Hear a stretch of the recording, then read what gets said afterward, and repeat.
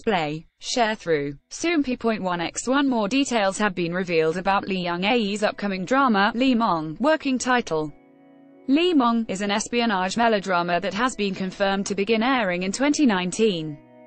The air date is in commemoration of the 100th anniversary of the forming of the Korean Provisional Government in 1919, which is seen as the foundation for Korea's government today. Soompi. News. English.300x250, BTF Soompi.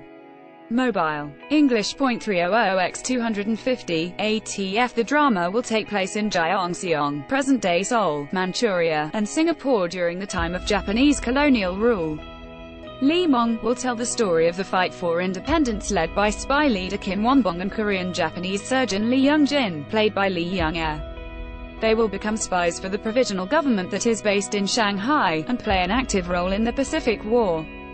Casting is currently underway for its main characters including Kim Won-bong, and the drama will start filming in the fall in Mongolia and Shanghai. Since 2019 is the 100th anniversary of the government and the drama is about the heroes who devoted themselves to Korean independence, there is heightened expectation at home and from overseas. Vice President Han Suk-won, who recently joined Lee Mong after serving as the production manager of Descendants of the Sun, said, "It looks like Lee Mong, which is drawing a lot of attention at home and overseas, will be the first example of a global project in 2019.